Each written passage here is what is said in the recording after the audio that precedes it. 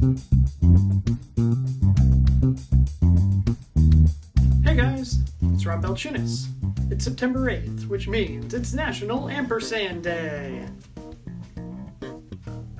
When your tweet contains more characters than Game of Thrones, get yourself an ampersand. An ampersand is the ligature of the letters E and T. Et in Latin means and.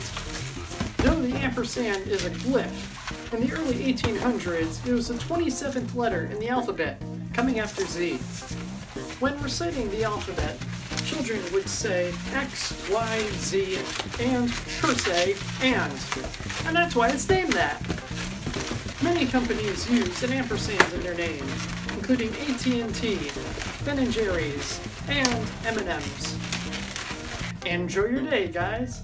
See you tomorrow. Hope you enjoyed learning about a new holiday. If you liked it, please go over to my YouTube channel and like and subscribe. That really helps me out a lot. And share it with your friends so we can raise awareness for these lesser known holidays.